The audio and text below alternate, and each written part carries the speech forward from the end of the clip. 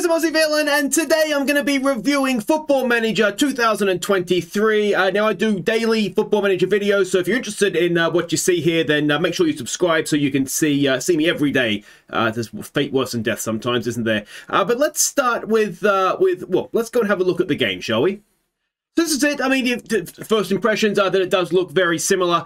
This is a save I've been doing with Aston Villa just through the beta period. Now, the main features of the game, now they weren't particularly, I don't think, sold well. There's been a lot of controversy, I suppose, about whether it's actually is a new game or just sort of a reworked FM23. Well, let's have a look. The first major feature was Squad Planner. Now, this is actually, I think, quite a decent feature. It certainly, I think, will make life easier for a lot of us anyway. You can see here, so you have that sort of by position and, you know, different players where they sit in your squad planner. But I think what makes it worthwhile is that you can sort of go to next season and the season after that, so you can see signings that we have coming in. I can sort of put where, you know, where they sit in the thing. You can change it between formations, so it does just sort of make it a lot easier to, and players that are out on loan that are coming back on loan as well. So I think this is a really nice thing to help you, you know, plan the succession of your squad. So, you know, you can go on to the season after next as well. So if someone's aging, they can kind of become less important, and you know, you can sort of plan accordingly. So it is a nice adding to the game. And what else I think is that it can come kind of like a hub as well, because if you go here to create new focus, if you want to get a new striker, and that you can set up a scouting focus from directly inside the squad planner as well, which is again just something that's just makes it nice and easy. So is it a major feature to a game? Probably not. Does it make the game better? I would say yes. Yeah, it definitely does. And this is as good a reason as any to go and have a look. Scouting has also been updated in the game. Now, it's just a little bit nicer, I find. If you go to scouting coverage, it shows you here that, you know, your knowledge around the world. You can go to here to world knowledge. This is where it'll show you a little bit easier. Now, you can search through via regions or just via individual nations as well, so you can see what actual countries you have scouted, and you can see there basically unrestricted. Means you know the country very well, and then it sort of goes down a little bit from there. Now, it's behind my head, so it's not particularly useful for you, but you can see it's color coded as well, so that gives you a bit of a better idea. So yeah, I think this is a nice and a bit easier to sort of see, you know, what sort of coverage you have. You can also get match reports as well, which is not necessarily new, but it's all in that same area. Now, the recruitment focus is something that is a little bit different. You can see here where we're scouting, so England, Scotland, Italy, which is a little bit different. Or it's not necessarily different, but it's a little bit easier to see where you're scouting, I suppose. And then you can go and create a focus in here again and basically scout. You know, you can scout by position. Now, you can also scout, you can see here all sort of scouting recommendations sort of come up in a little bit of an easier thing to sort of visually see. You can also still get the old, if you go to Scouting Center, you still get the old style sort of scouting cards, which I like personally, but maybe that's not quite for everybody. But you can see here, you can also get it as the list as well. So that's just a preference thing, which is nice. You know, preference, as giving you options is obviously a good thing as well. And then if you want to scout or change a recruitment focus, now I tend to let the chief scout do it. But for example, here you'll just click on Scotland, areas we want to scout, and then you sort of the same as you always have. You can basically scout anywhere. You can see there the recently selected. You can scout by continent, by region, by nation, or obviously by competition as well. So yeah, I mean, it's not completely different, but it's definitely, again, it's sort of, I guess, evolution rather than revolution. And again, I think it's just made the game a little bit easier to navigate, a little bit better. I think scouting is definitely a little bit more fun now than it potentially used to be. And it's all sort of as it integrated with the squad planner, which is a bit of a nice touch as well. Now, the data hub or data hub, depending on where you're from, has had a bit of an upgrade as well. Now, I tend to not use it that in depth, to be honest, but it's all sort of just more visually. You can see things sort of these sorts of what sort of, I don't know what sort of graph that is, but those sorts of graphs that all look very pretty. Yeah, so if this is your thing, you know, it's upgraded, it's a little bit easier to read. If it's not, then like you are a little bit more like me. I mean, it's something you can look into at some point, but takes some of the fun out of it for me. But some people, they love it, and it's going to be improved for you.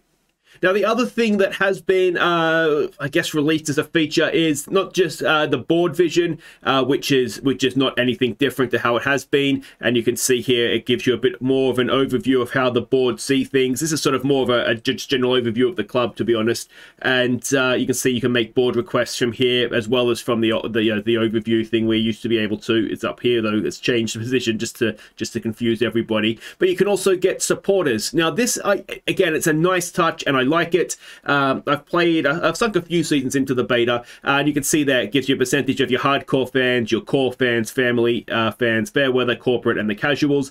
Difference between a casual and a fair weather, I'm not completely sure. I don't know if a fair weather fan sort of turns up when you're winning and a casual fan sort of checks the scores, maybe. But well, they're not actually in the stadium. I guess it's a representation of the percentage. But you see here, you got social media coverages, followers as well, season ticket holders, and those wanting to be on a wait list or on a waiting list. So I like this. I do like this, and so you can sort of. It might be that you are popular with the fans or not the board, or vice versa, depending on what their expectations are, and they are different as well. It's not necessarily the same thing. You can see here just at Villa, they want a top half finish that is required, but the board wanted a where are we here? They wanted a Europa League finish. If we go here, yeah, qualify for the Europa League. So the expectations between the board and the supporters are different. And if you go to supporters here as well, you can see actually have a large fan base. They have a low level of influence on the board. But I've played as other clubs where they've had a high level of influence on the board. So if the fans, influence the board, then you're going to want to make sure that they're just as happy, possibly if not more happy than the board, because if the fans are happy, even if the board's not necessarily happy, they may not sack you. So that's another level, which I like. But yeah, it's again a major feature, a big upgrade on FM22. You could argue not. Now, so far, it feels like I've been a little bit down on the game. Without a doubt, the big improvement on over any FM that I've had is it's definitely the match engine. Now, the graphics, are they much improved? Are they anything improved? Not really, but the actual dynamics, the way that the players move and interact in the game and the match engine are absolutely amazing.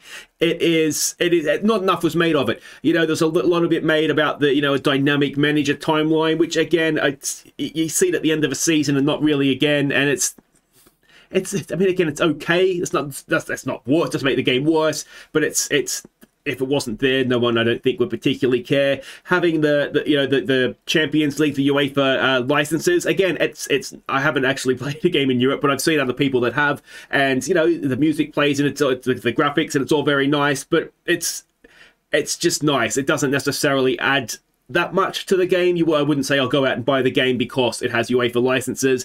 What I would say though is the match engine is much improved. I mean, you can see here just the first touches are varied. There's heavy touches. There's the ball bobbles, it bounces. You can see the players control the ball in different ways, and it's just brilliant. It really is fantastic. So I mean, I absolutely love it. I love watching games now. Before, you'd play the game and it was good. Obviously, it's sort of well, for me anyway, the most exciting part of the game. But it was just it felt a little bit like it was just a way to get to the next transfer window. But the game's now absolutely brilliant. It's almost not quite as good as watching a game in real life, but it really, I don't know.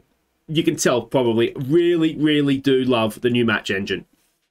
So now for the moment of truth, should you buy FM23? Honestly, if you are enjoying your save in FM22, maybe hold off, wait till it goes on sale and pick it up then. Is it a worse game than FM22? No, it is a better game. It is a better game for sure. I thought FM22 was the best FM ever, and it's definitely an improvement. So I wouldn't say don't buy it, and if if you're FM21 or lower, or older, since you've bought an upgraded version, then maybe it's worth going out. But like I say, if you're currently playing FM22 and you're enjoying your save right now, I wouldn't say you have to rush out and buy it by any means, but it is worth buying at some point, in my opinion. And yeah, but it is just the match engine alone. That is everything else is nice, but that is just It really does just make it that much better. So yeah, I hope that's been helpful for you. If it has, make sure you hit thumbs up. If you are new, subscribe. And if you want to see me playing the game a little bit more in depth,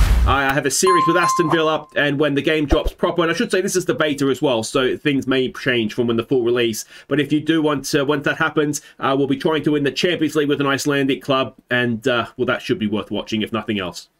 Take care.